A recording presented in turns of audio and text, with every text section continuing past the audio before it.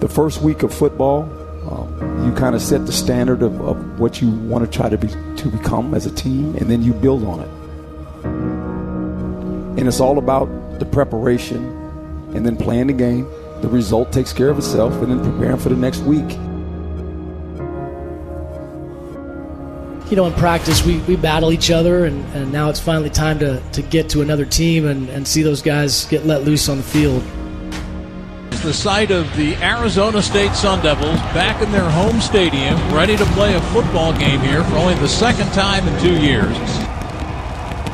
College football is back. Fans are in the stands.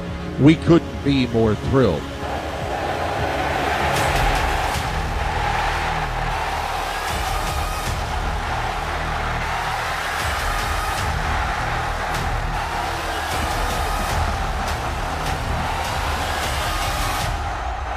And Jaden Daniels under center gives to Diamante Traynham, and he's into the end zone for an Arizona State touchdown.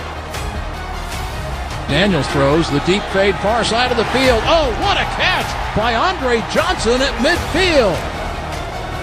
Wow, look at this offensive front. This entire offensive line moving the line of scrimmage. That is picture perfect for the touchdown. Daniels hands to Traynham. Traynham getting outside to the 10, to the 5, to the end zone.